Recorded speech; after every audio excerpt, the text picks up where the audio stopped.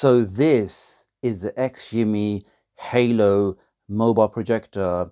Now let me just start by saying that probably the most common devices I get asked to review on my channel are always projectors, and I think in total I've only accepted 2 reviews, and the main reason for that is most of those projectors unfortunately are not the best.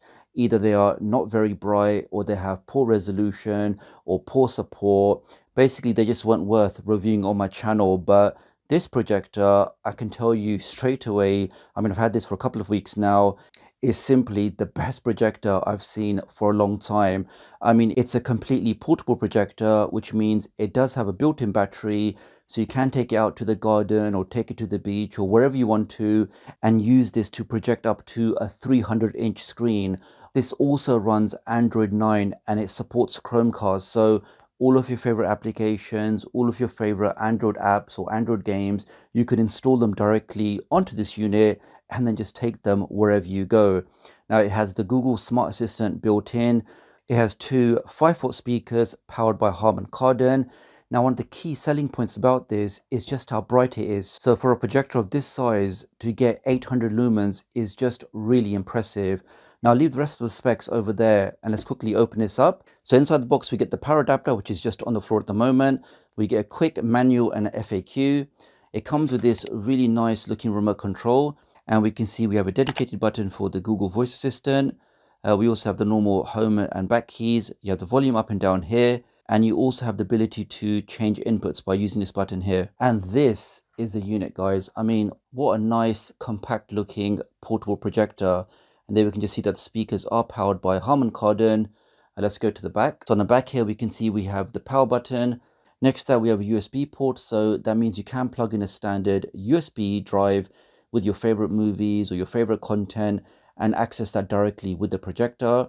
This also has a HDMI 2 port, so if you want to plug in your games console or you want to plug in your Fire Stick, you can plug that directly into the unit. Next up we've got the headphone jack, and then you've got the power input. On the bottom here we can see it does actually support mounting to a standard tripod, and that's how I've been using it. If I just take that off for a second, and we can see as it has a standard thread mount, so you can easily mount this to a tripod. This is where the battery is, and you can actually also use this as a small stand. So if you want to slightly have an elevation, you can do that like this, and we can see the projector is now slightly sort of stood up. So in case you want to use it onto a table or a small shelf, but personally I would recommend mounting this onto a tripod. Okay, let's now plug this in and I'll show you what Android TV looks like on the XGIMI Halo projector. I mean, probably the first thing that got to me was just how sharp and how clear that picture is.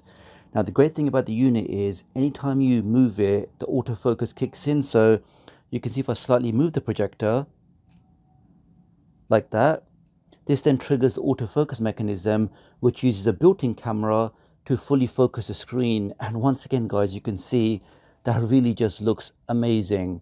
So here we can see we're in the standard Android TV home screen. So you've got complete access to, the entire Play Store. So I can click on that. And any application I want to install. So let's say I want to install some Pluto TV. I can click on that, give that a second, and install that directly onto the unit itself.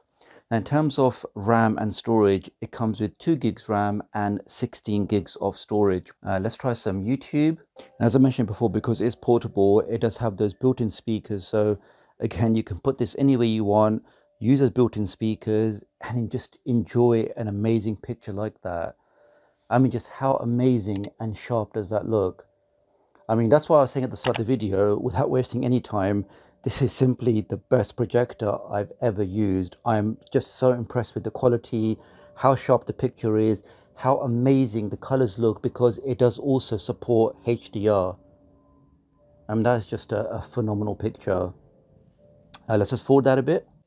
I mean, just the detail and the clarity. So even though it's only 1080p, it does support a 4K input. But if I go to the settings, just to show you, yeah, we can see it does support up to 4K. I mean, crisp picture, amazing quality, just such vivid colors. I mean, I guess you guys can tell I'm very impressed with this. Now, as I mentioned before, because it does have a standard HDMI port, It's very easy for you to plug in your Xbox or your PlayStation or even some of your retro consoles. In fact, let's try a bit of gaming. It's your dream life. That's the horizon I see. Let me show you. And if any of you guys are still here with me, then if you drop a like on this video and leave the comment #Halo, then I know you made it this far in the video, which I always appreciate. I'll then heart your comment.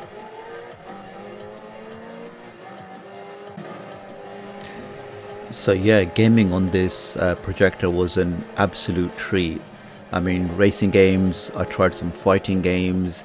It just looked amazing playing on a massive screen like this. Now, in case you're wondering if the picture looks, or why the picture looks slightly tilted, the wall that I was actually projecting on is just shaped like that. So I was trying to get the right angle for you guys to see what the picture is like, but at the same time, just at the way that the wall is shaped is why the picture may seem slightly one-sided. But again, you can actually tweak all of that. In fact, let me show you some of the tweaking settings or the picture settings. So let's say, for example, you're watching something and you want to adjust the picture. Well, they've made it really easy. If I just press the settings button on the remote, we can see on the top right, I get this menu here. So here, for example, I can go into image mode. I can click on that. And here I can change some of the picture type settings. So this is standard. For example, I can go to soft. Here we have office. Let's look at bright. But I personally found just standard to be the most sort of accurate in terms of color. Let's leave that as is. Let's go to the keystone correction. I can enable automatic keystone, which goes like that. Now I can also change the zoom settings. So if I click on this, we can see I can actually make the screen much smaller. So depending on your setup or how large your wall is, or if you're projecting onto a screen, you can basically adjust the picture size and make sure it actually matches. I'm going to put mine back to full for a second. Here we are. And here you can also do the manual keystone settings if you want to adjust the picture, as we can see I'm just doing now. And you really can just customize it and get it looking exactly how you like it, but I'm just going to restore mine to defaults. Okay, so wrapping this up, what are my closing thoughts on the XGIMI Halo Portable Projector? Well, just so many positives, just so many things to like about this. I mean, we can start with just that phenomenal picture quality, really bright, but at the same time really deep blacks. I mean, that picture is just so bright, so clear. Even in the daytime with the curtains drawn, I could still clearly see that picture. As we saw, this also has Android TV built in, so many applications, so many games are available for you to install straight away directly onto the projector itself, whereas on other projectors it always relies you to plug something in. On top of that, the sound quality was really good. I mean, the speakers are only 5 watt, but that was more than enough to fill up a small room. Also the fact that it's portable, so no need to plug it in, no need to add in any extra cables. Just pick up that small portable projector. You can then take it out to the garden or to your friend's house or to the beach, or wherever you can find a place to project that screen onto, and you can then start enjoying your favorite shows, your favorite movies, or even just gaming on a large projector screen like this is just amazing, guys. So I'm definitely happy with it. I mean, just on the negatives, it is a little bit on the expensive side, but I do know for Prime Day they're going to have some discounts, so definitely do check out the links in the description. Oh, and also that you cannot access Netflix natively on this, so you'll either have to sideload the mobile version, or of course if you plug in your Fire Stick or your Roku or any other device, you can of course access Netflix like that. So that's pretty much it for this video, guys. Many thanks for watching and many thanks for staying to the end. Do leave me a comment below, let me know what you think about this projector, and I'll hopefully catch up with you guys real soon. Thanks.